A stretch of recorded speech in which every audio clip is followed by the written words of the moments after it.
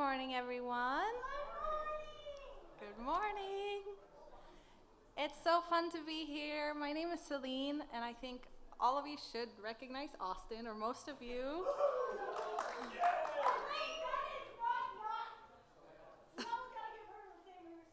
Thank you. Austin's raised in this church, and since I'm his wife, I also get the family treatment, and so I'm always happy to come here. You guys are always treating us so kindly. We love this church. We love the congregation, and when Wendy asked if we want to play, we said yes, of course. It's so much fun to come and join you guys. So, yeah, let's all stand up. We're going to worship together. And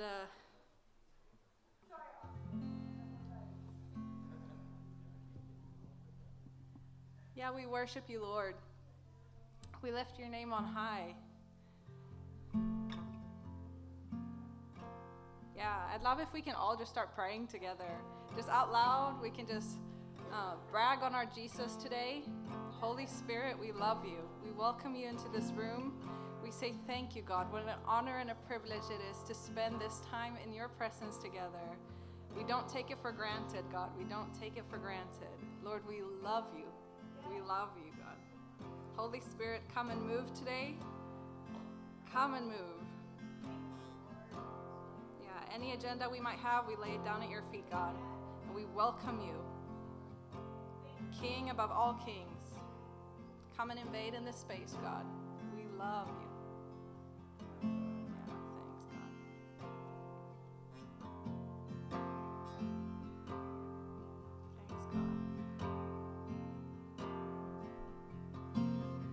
There is a sound I love to hear.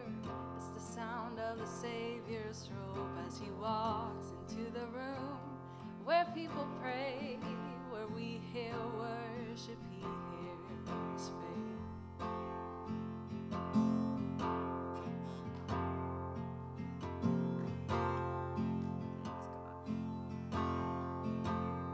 There's a sound.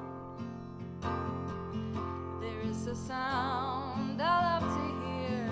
It's the sound of the Savior's robe as he walks into the room where people pray, where we hear worship, he hears faith. Thanks, God.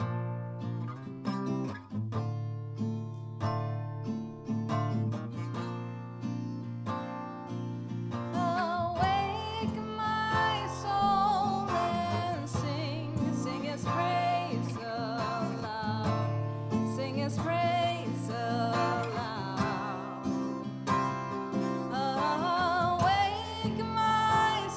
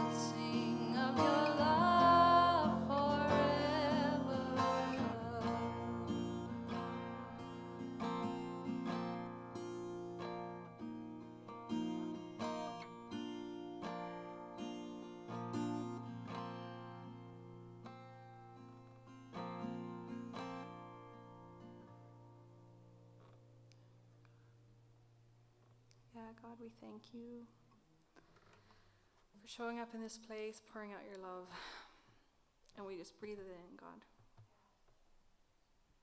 Thanks, Holy Spirit. Amen.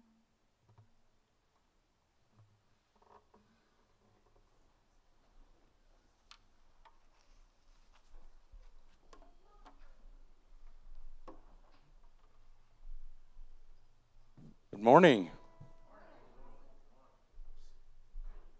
Looks like it's just you, brother. Come on up.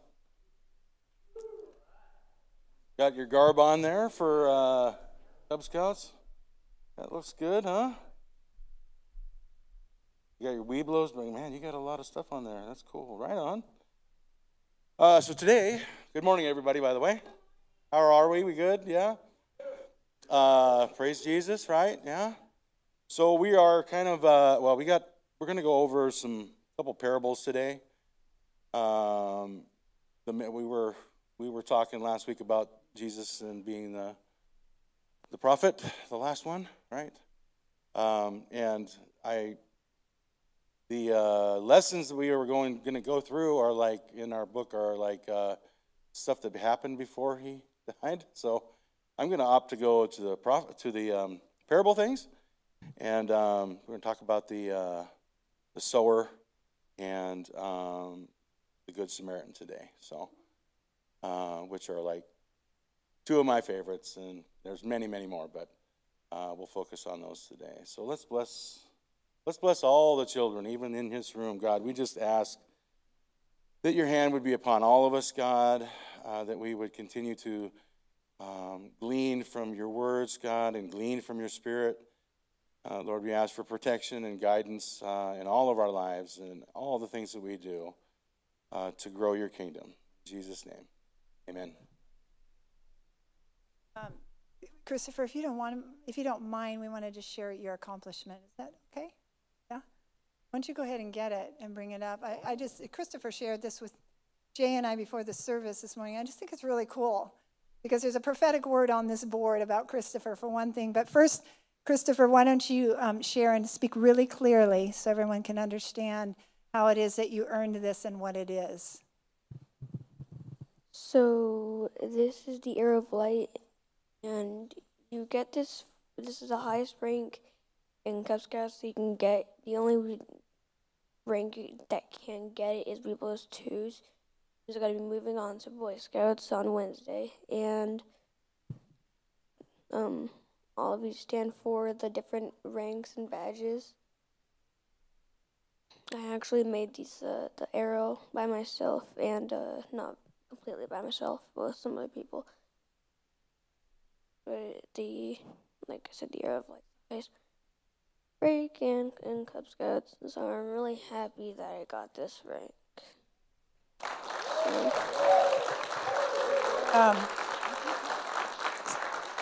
So Christopher's moving up from Cub Scouts into Boy Scouts this Wednesday.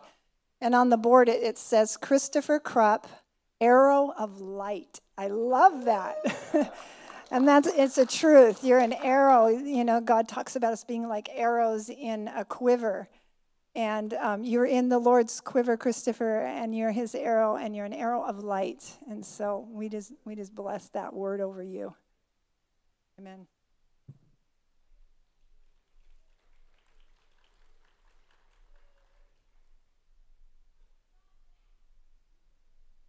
Well, he's an arrow of light. I feel like everything I do is a shot in the dark. All right, so let's get started today. The first thing I'd like to say is if you're new here to Crossroads, you can look up on that chair that's in front of you, and there's a welcome card. If you'd fill that out and you'd put it in one of the offering baskets, we'd love to get in contact with you, and we're not trying to turn you into the government or something crazy like that. So don't worry, we'd just love to have somebody go out and talk to you and get to know you a little bit if you'd like to be involved in our church. And next up, we've got our Adults Night Out. That's hosted by the Hoes, and they're wonderful people, and they've thought that they would be happy to organize something for all the adults here at Crossroads to do. It's going to be funny, it's going to be fun, and we'd love to see you there. So go get signed up for that if you're interested. Next up, is going to be worship night. The theme of this worship night is going to be times of refreshing. And beyond that, I don't have any more information for you other than it's going to be just a great time together as a church. We're going to sing, we're going to laugh, we're going to have great joy, and we're going to feel refreshed.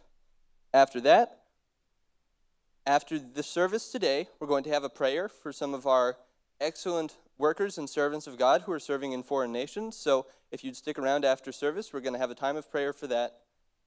And we'd love to have you there. We'd love to share in this act of faith as a church where we are going to get together and pray for these people who are doing important work. And finally, we've got the offering. Now, I normally talk a lot for the offering, but today I thought I'd let the word of God speak for itself. So whoever sows sparingly shall also reap sparingly, and whoever sows generously will also reap generously. For you should give whatever you have decided to give, because God loves a cheerful giver. Now, with that, I would say if you want to give, if you've decided to give, that is, you can give in the offering baskets there, and there. You could give by mail to our P.O. Box as listed up on the slide, or you could give online through our website. Any of those is good, none's inferior to the other. And on that bombshell, I'd like to say let's get on with the rest of the service.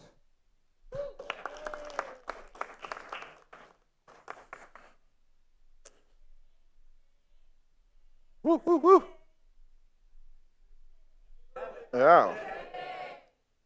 I'm like double dipping because yesterday's my birthday, but today's the party, you know, and so kind of planned it that way because it's fun. Thank you, Celine and Austin. They actually share a house with Dustin and Emily. I sent them a picture this week of Austin and Dustin. They were both in diapers, you know, rolling in the mud. And now they're sharing a house together. So, yeah. How are they doing about keeping the sink dishes? You know, Austin, Dustin, are they okay? Just checking. Make sure that's working out. Glad to be with you here. I just want to give a shout out to the guys in the back. We have a rotation, but it's got Tim and Kellen and Garrett this morning, and you know.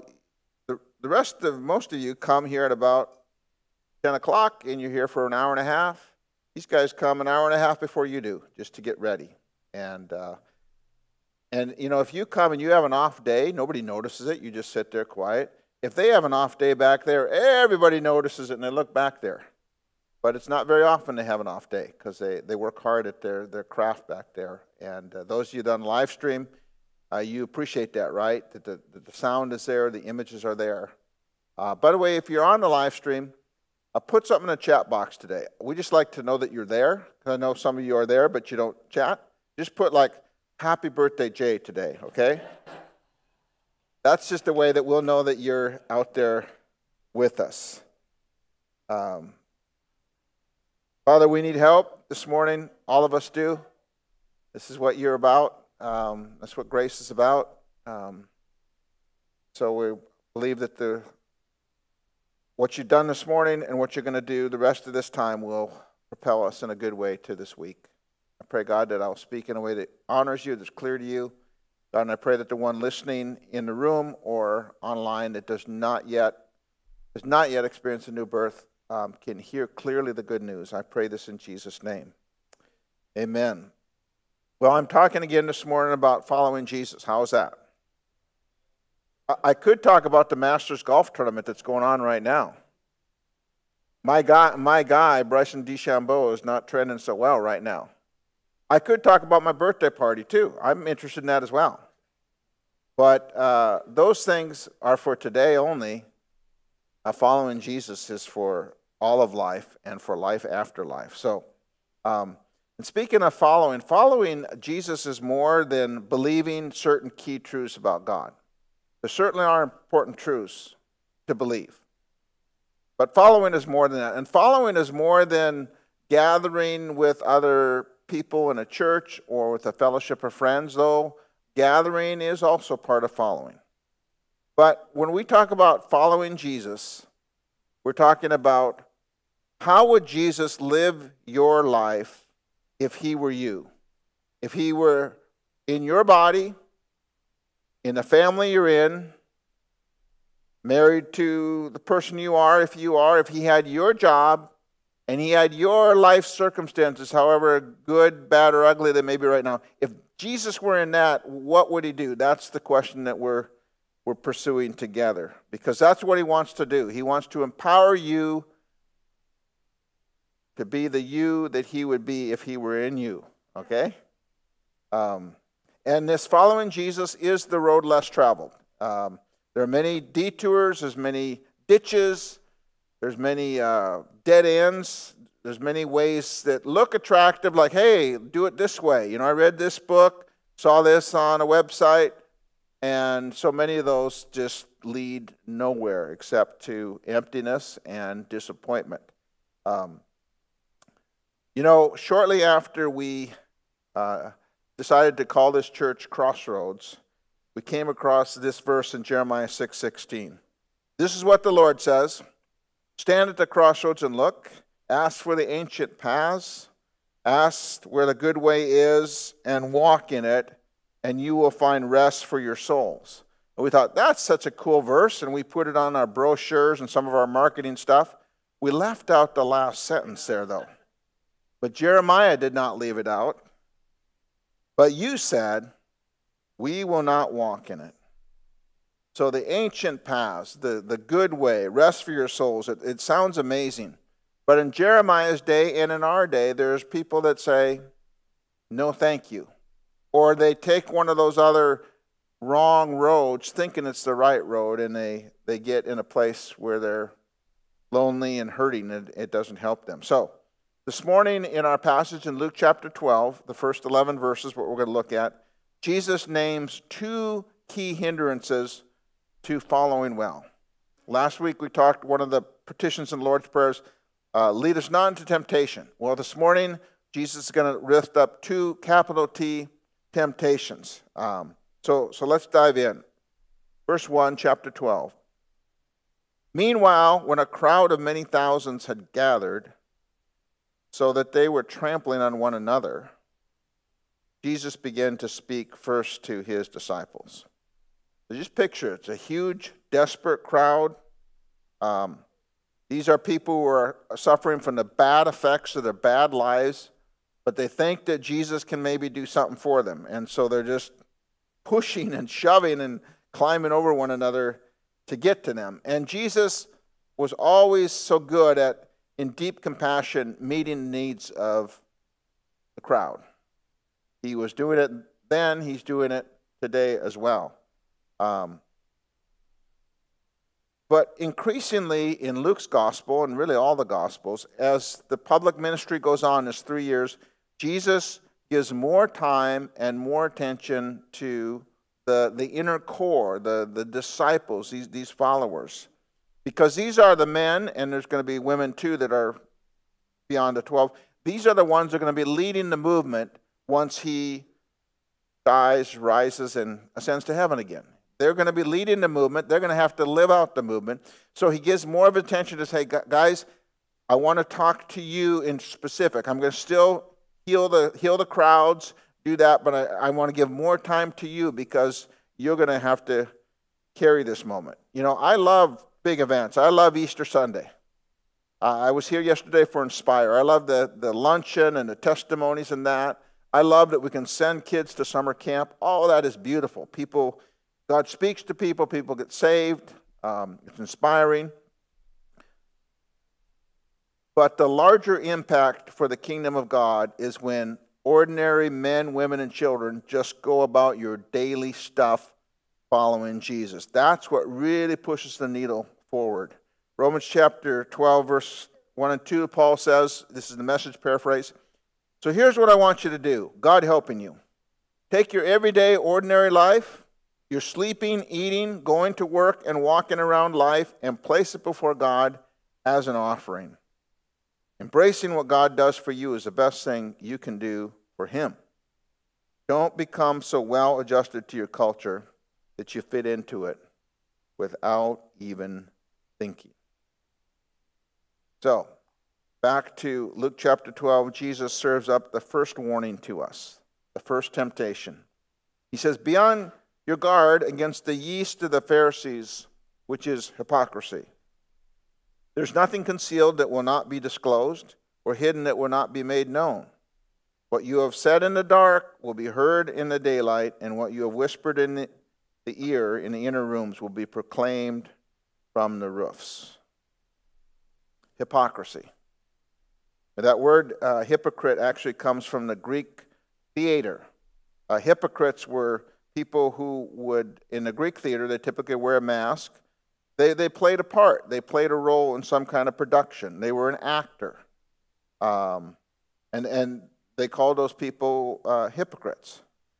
And so Jesus, in his day, actually the Pharisees that he's calling out, they actually were pretty well respected among the people.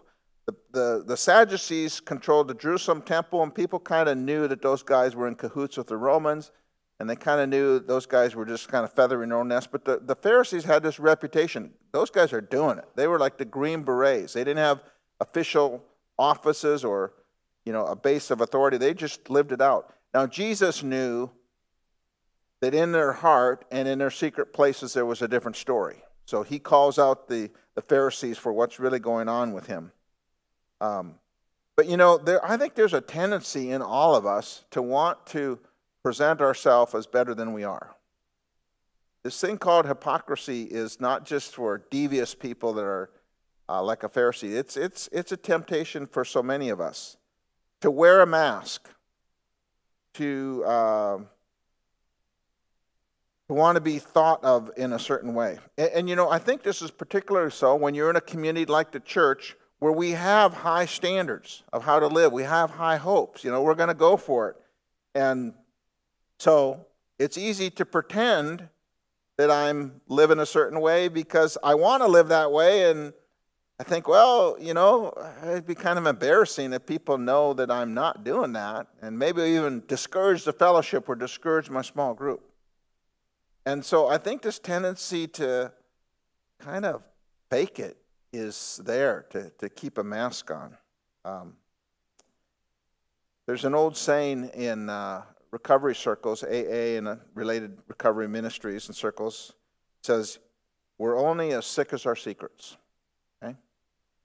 By the way, the foundation principles of AA and the 12 steps, that was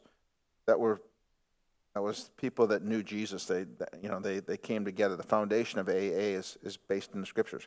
We're only as sick as our secrets. And what it means is, it's kind of what Jesus is saying. A secret, when it's kept in the dark, it grows. Jesus says it's like yeast. It grows, it expands, and it becomes harmful. And Jesus is just saying, hey, it's going to come out eventually. It's going to come out. Your spouse is going to figure it out. Your kids, as they grow up, are kind of going to figure out, you know what? That was kind of weird, wasn't it? Yeah, it was. And it comes out, Jesus said. It's going to get out there. So get honest now. Come clean now. Say, hey, I really want to be this, but man, I am not there right now. I need help. Would you pray for me? Choose honesty over what? Protecting our image or protecting our reputation. That was my mentor in pastoral ministry, Bill Frisell.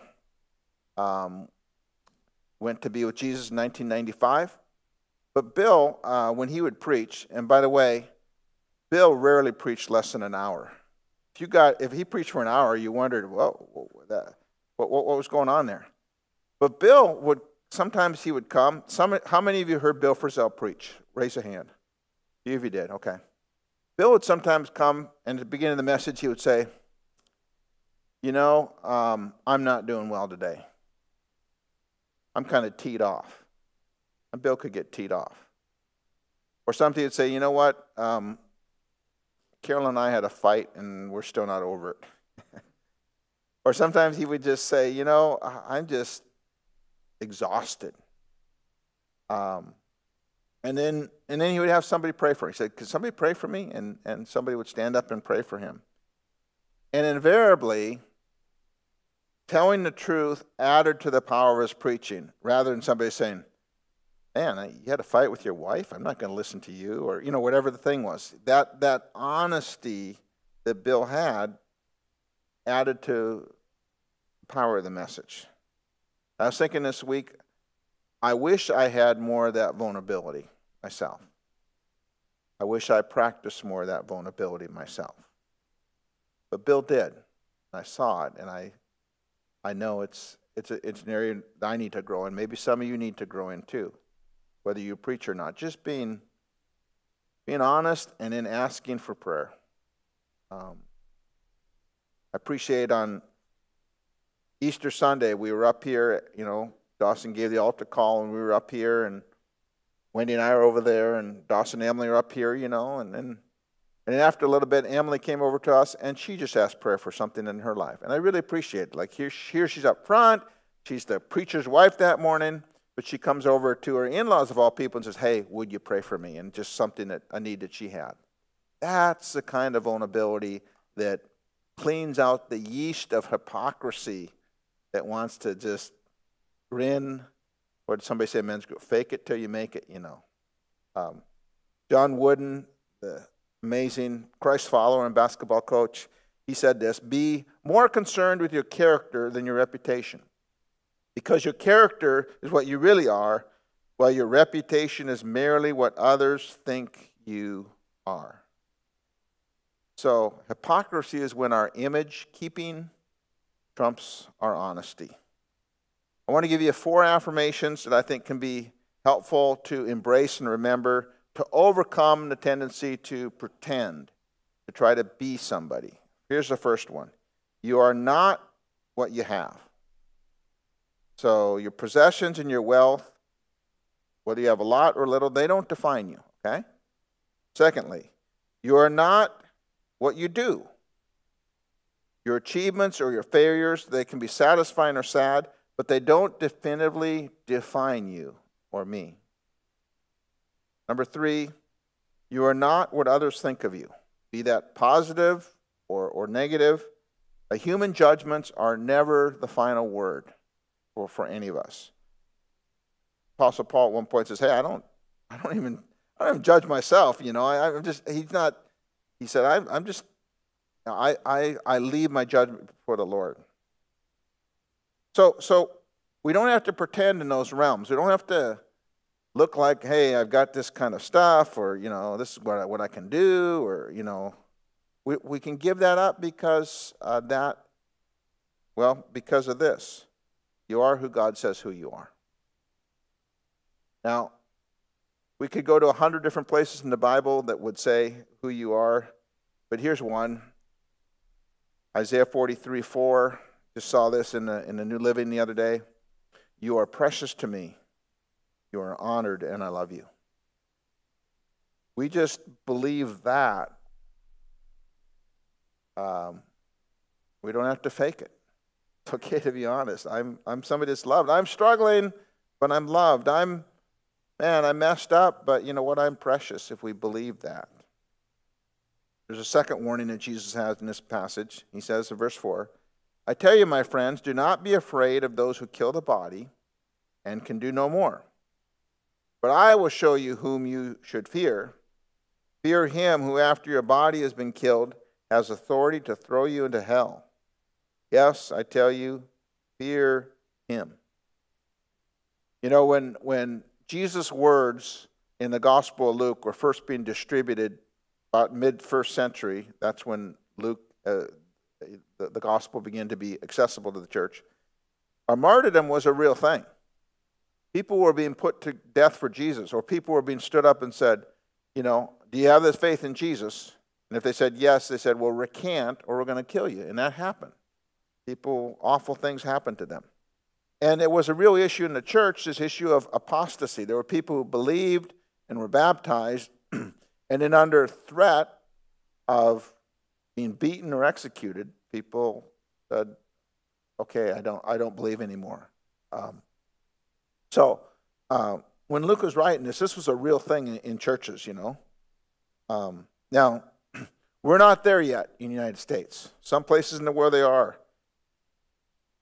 But where we are is, it's the old phrase, the fear of man. I don't know how to update that. Fear of men or women, however you would say that. It's when we don't speak about Jesus because we're intimidated by the person that we're going to speak to. They might push back, or it might be awkward, or they might think we're weird and ostracize us, and you work with them, all kinds of things. Or there's some key value to assert or uphold that really matters to God, and we just know if we bring that thing up, man, we might consequence for it. And so we don't share our faith that we want to share because of fear of man. And we don't go from that, you're having a conversation with somebody, and then you want to ask, you're just talking about the Seahawks and the weather and your birthday party, and then you want to ask a little bit more probing question, but if I do that, we don't. It's this fear of man. It's this intimidation. And so we end up being polite. That's the word Wendy and I talk about. Let's not be so doggone polite, particularly when there's an issue that, hey, I need to be persuasive and passionate because this really matters to God and it matters to these people that I'm around. And I think what Jesus is saying here in verses 4 and 5, he said, it's an illusion that person has authority over you. It's an illusion that the culture or the government edict really has authority over you. Oh, it's true. In extreme cases, you might get fired from your job. You might get kicked out of your friend group. Other people can make life difficult for you. But the one, Jesus said, who has real authority over you and I, the one who's running the show, the one to whom we will face one day, that's the one who has authority. Fear that one, Jesus says. Yeah. Pontius Pilate was interrogating Jesus in John chapter 19. And Jesus was kind of being unresponsive. And Pilate was frustrated because he kind of was sympathetic to Jesus. He didn't really like what the Jews were doing, but he's trying to ask some questions, to clarify the deal. And Jesus just isn't answering them. He's not playing Pilate's game. And finally, Pilate is frustrated, and he blurts out in verse 10, "You will not speak to me? Do you not know that I have the authority to release you and the authority to crucify you?" And I'm sure when Pilate had said that to many other people, they just cowered. I would love to see how Jesus looked back at Pilate. Jesus answered him, "You would have no authority over me unless it had been given you from above." See, Jesus understood that Pilate didn't have any authority. He was the representative of the great Roman Empire, but it was a mirage. Jesus understood my loyalty to the Father because he has all authority. I'm not going to play by your rules because you can't do anything unless God permits it to happen. So when this fear of man is rising in our heart, the fear of the Lord has to be our response. Like, man, I don't know what's going to happen, but God, I want to be loyal to you. I don't want to disappoint you. I want to obey you more than taking that other road. Several years ago, I was on San Jose State University, and it was part of InterVarsity Christian Fellowship, and we were doing an evangelism outreach kind of a deal, training, and then we'd go out. And I remember going out in the summertime on college campuses, particularly in the afternoon, they're pretty, not too many people around. And I saw this guy out there, and he was a big guy. He was like a Mark Padelford-sized guy, He was a skinhead guy, dark glasses, and I go up to him, and I was about $160 back then, And I go up and I said, I said something like, "Excuse me, can I talk to you about Jesus?" And the guy looked at me, and this is what he said. He said, "Boy, do you know what it is to kill a man with your bare hands?" And I kind of flinched a little bit. Had one of the little tremors go through me, and I kind of looking around like, I don't see anybody within 100 yards of where we are. We're out in the athletic field. And I just I thought for a minute, and I think the line we were using back then was something like, hey, do you have a sense of personal sin in your life? It was like that.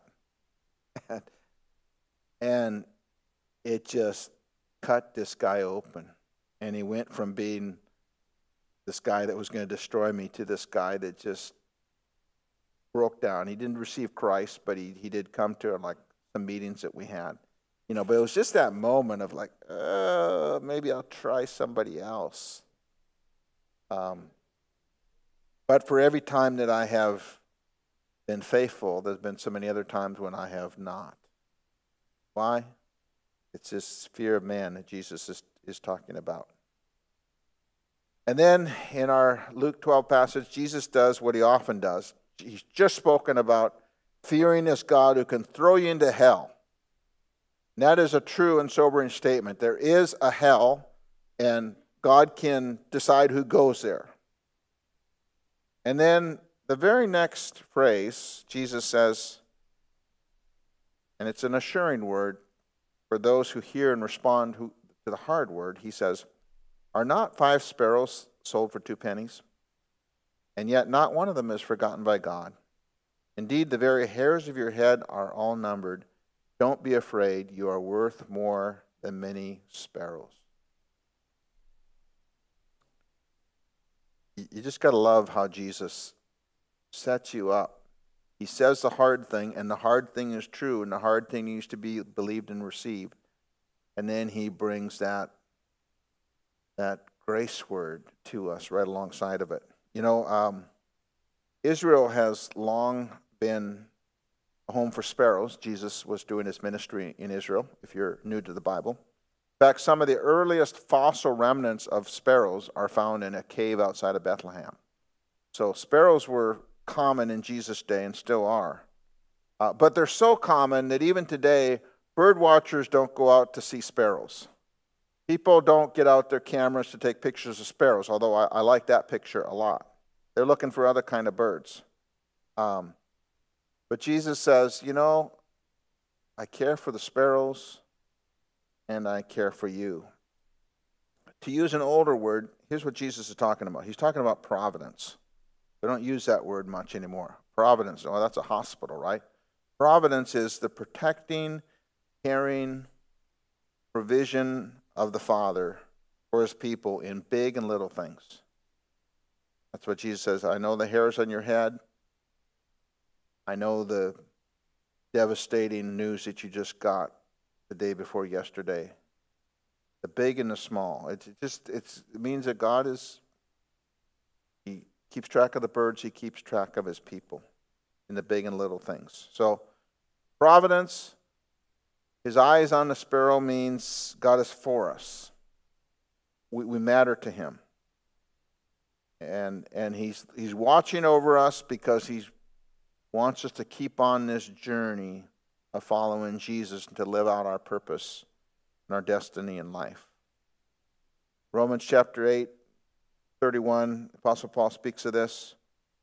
What then shall we say to these things? If God is for us, who can be against us?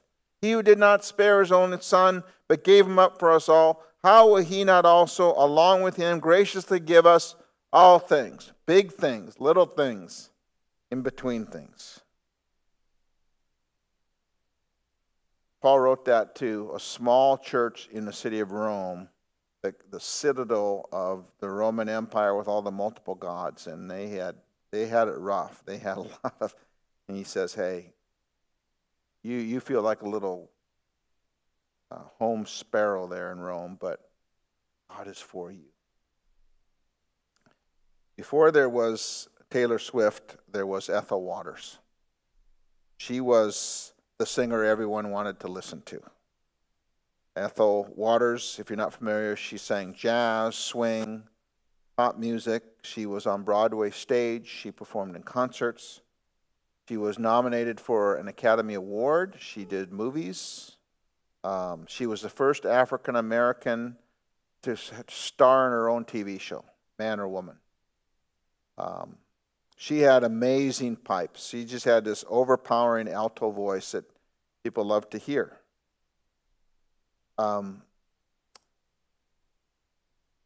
her mom conceived Ethel when her mom was raped at knife point by a family member.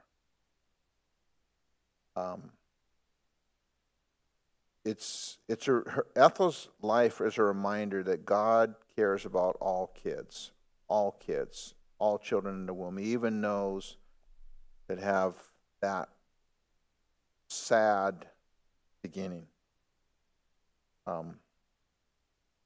There wasn't the great accessibility of abortion back then. She was birthed. And she was raised in the church, in the black church, and she developed a faith in Jesus. But as she grew and her talent grew, she walked away. She began to sing, she began to be famous, and for the next 40 years there was this Jesus that had met her as a young person, she walked away from that. And she was famous, well known and well loved, but there was a lot of heartache, multiple marriages, dealing with trauma from her family and her beginnings, sexual confusion in her life.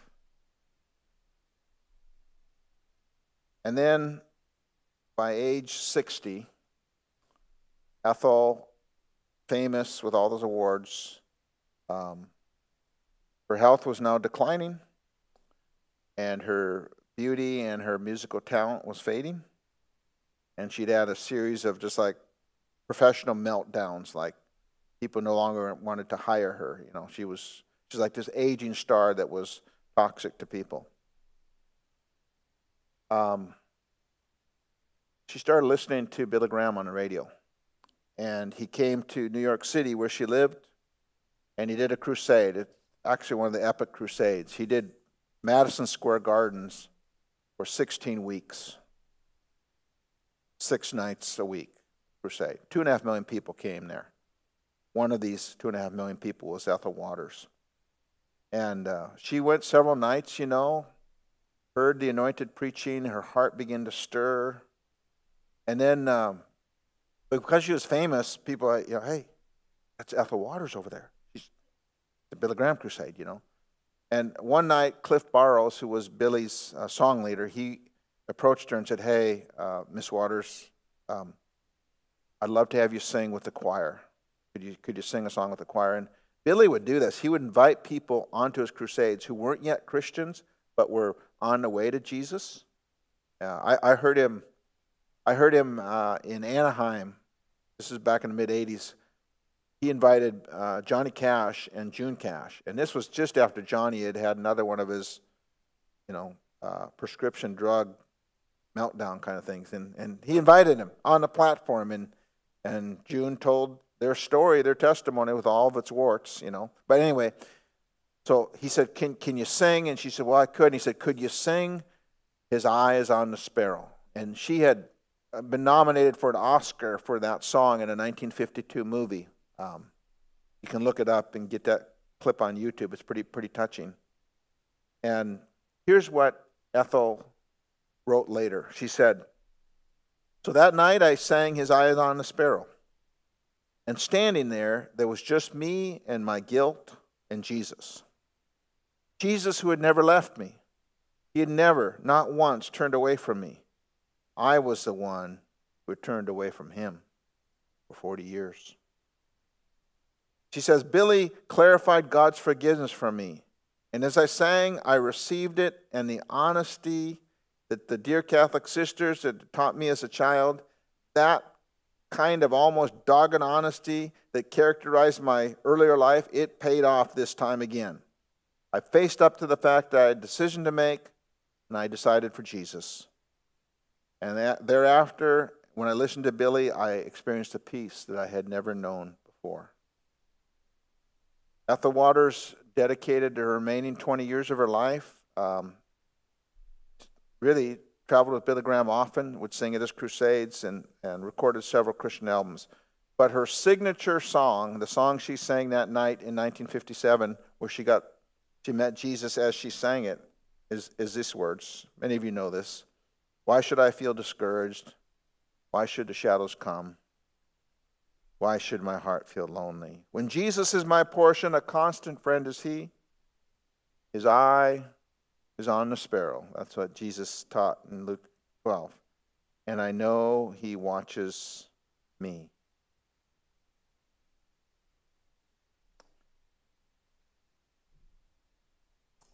There may be somebody listening to me this morning in the room or online that today's your day to do what Ethel Waters did. Maybe it's coming back to Jesus. Maybe it's meeting Christ for the first time. Just getting honest and saying, I need you, and I'm hearing today that you have not lost sight of me. Come to Christ today. Jesus gives his disciples in Luke 12 words of warning and comfort, but then he also gives them a charge. Erica gave a charge yesterday to the women, I understand.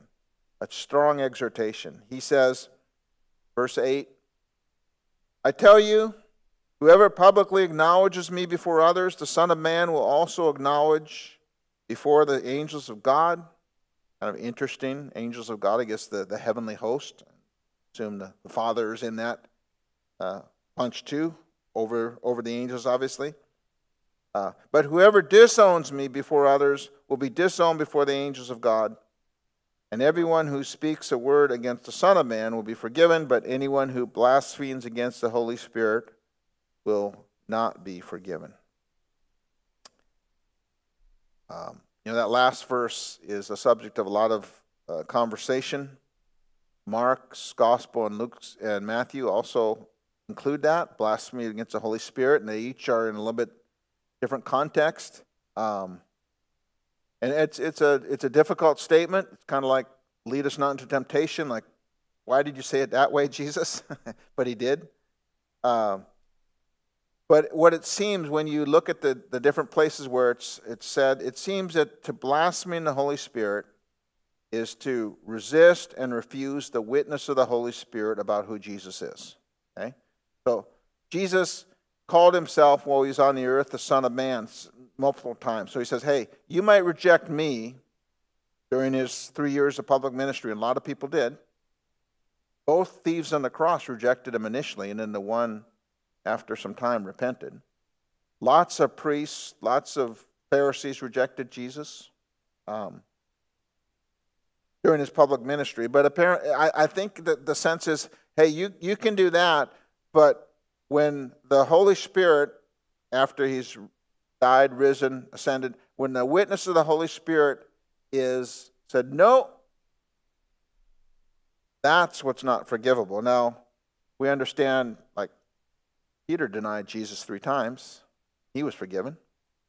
Paul had a whole season in his life where he was like, destroying the church and could say blaspheming and he got saved. So it's not like a one-time thing. This is a settled decision, a hardened heart that just says, no, I'm not responding to that conviction of the Spirit. By the way, that conviction of the Spirit comes to everybody.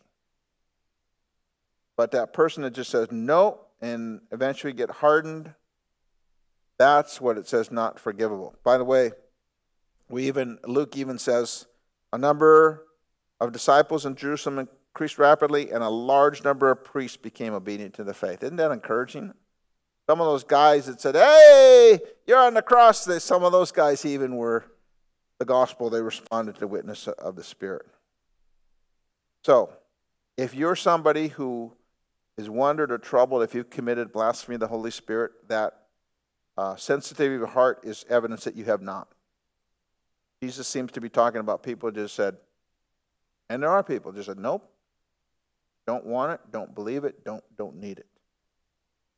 But it is a firm warning to those who think, yeah, I'm just going to kind of treat this thing as a philosophy or one idea to debate it among other ideas, That might be interesting, but Jesus says, you refuse this witness of God's Holy Spirit about who Christ is and of the good news. When you meet him one day, there will be no pardon for that.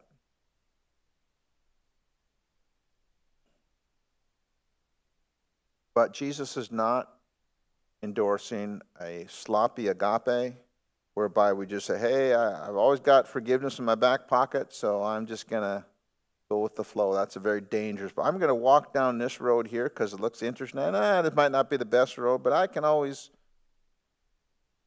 He's warning us against these kinds of things.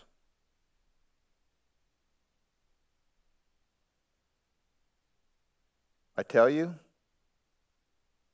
whoever publicly acknowledges me before others, the Son of Man will always acknowledge before the angels of God. But whoever disowns me before others will be disowned before the angels of God. You know, in late May and early June of 1989, there was a pro-democracy demonstration happening right in the heart of Beijing in Tiananmen Square. I've been to Tiananmen Square. It's like their Times Square. And they were mostly young people, mostly students, and they even made a little Statue of Liberty. They were just saying, hey, we're tired of this communist thing. We want freedom. And 1989 was this amazing year. It's the year that the Berlin Wall fell, and lots of crazy things were happening. And the world was looking at this thing and thinking, could it happen in China too, you know? And of course, the Chinese got very nervous about this, and so they started blocking the press from covering it. And then finally, on June 5th, 1989, they sent in the troops, and they said, okay, we're gonna close this thing down. Enough of this. And there was a photographer, and he was in a hotel, and he saw these tanks coming, and he thought this would be a good shot. And he was, you know, again, the media was restricted, so he was kind of secretive. He's trying to get the picture. And he said, all of a sudden, this guy walked out in front of the tanks. And the guy had dark trousers and looked like a shopping bag. And at first, the guy with the camera thought, man, he's going to mess up my shot. I had this great shot of the tanks, you know, he worked for one of the Associated Press. He didn't realize that he was going to capture one of the iconic images of that decade, maybe the last few decades. Because this man came out and stood in front of the tank, and the tank stopped. And then the tank tried to move around him, and the guy moved over in front of the tank here. Eventually, they called him Tank Man. And then tank moved this way, and he moved over there. And eventually, he even crawled up on the tank and appeared to be talking to somebody that was in the tank. The standoff went for a while, and then some people, bystanders, they came out and they literally grabbed him and said, dude, you're going to be flattened. And they took him away. To this day, we don't know who he was. We don't know whatever happened to him. But Tank Man remains a powerful example of somebody who said, I will not bow down. I will take a stand for what I believe. And I think that's what Jesus is looking for, men and women who say, I will stand up. I will testify. I don't know what's going to happen, but here I stand. But Martin Luther stand. Here I stand. I can do no other. God help me. Last verse. Jesus says, when you're brought before synagogues, rulers, and authorities, don't worry about how you will defend yourselves or what you will say, but the Holy Spirit will teach you at that time what you should say. I don't think Tank Man had a plan. I think Tank Man just knew somebody needs to step forward and give a picture to the world as to what's going on in my country. You often hear me say, shut up and show up. Show up and shut up. That's how I say it. I'm getting kind of old, you know. I get my words tangled there. Show up and shut up doesn't mean that you don't say anything, but it means when you and I are prompted by God to do something, we're prompted by God to go somewhere, we sometimes think, well, I don't know, you know, God, I don't know what I'm supposed to do, what I'm supposed to say, and so what? We don't go. And instead, just show up, shut up, like I don't know what I'm going to do or say here, but I'm here, God, because you told me to come. And Jesus is saying, I think, hey, go and let me figure it out, what you're to do or to say. Just follow the prompting that I give you to go. I mentioned my mentor, Bill Frisell, earlier. Bill used to say, when God gives you a microphone, use it. When you have an opportunity, and he wasn't just talking out front, he said, when you have an opportunity to speak up, and you know, hey, there's an opportunity, he says, do it. God gave you that opportunity, and follow through with that. So God, give us courage to stand and deliver for the truth of who God is and the truth of the gospel. This table that we're going to come to in a moment here, it's a table about blood being shed. It's a table that reminds us that a life was laid down because the Father told him to lay it down, because he wanted to lay it down, because the Father, Son, and the Spirit wanted to do it for us. And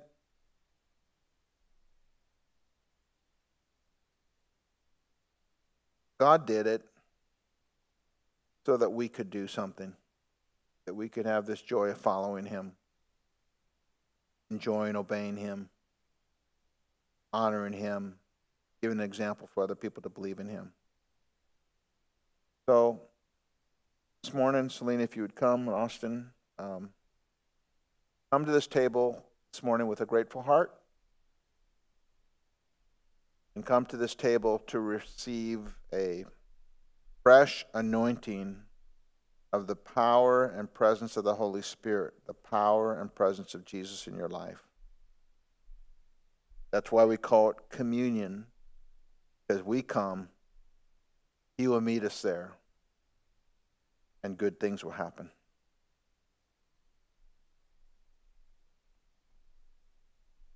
The body of our Lord, given for us, his blood poured out for us as a new promise. The table is open.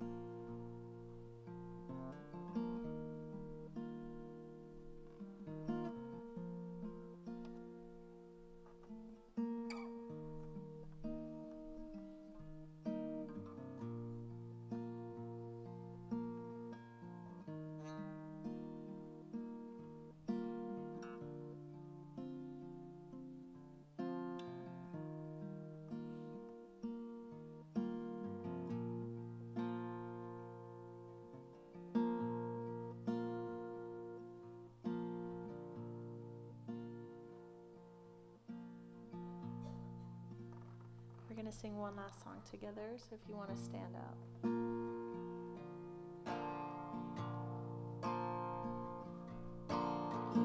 The wages of my sin was death.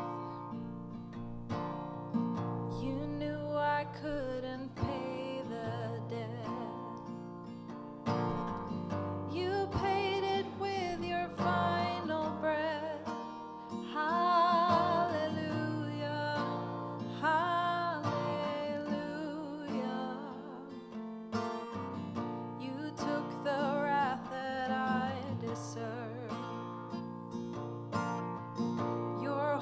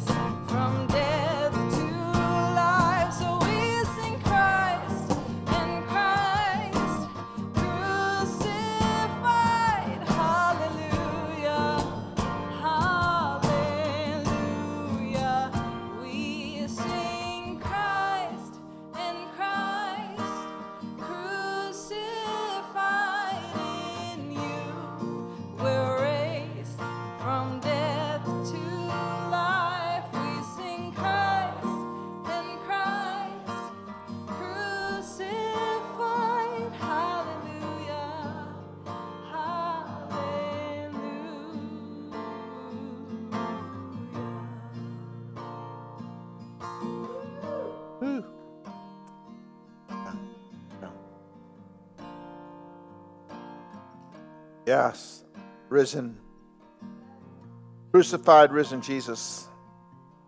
An honor to be hearing from you again today. What an honor to sense you moving among us as you are. So send us in power, God. Give us stories this week. Help us to overcome the hypocrisy, overcome the fear, and to come back with a story of how you gave us courage.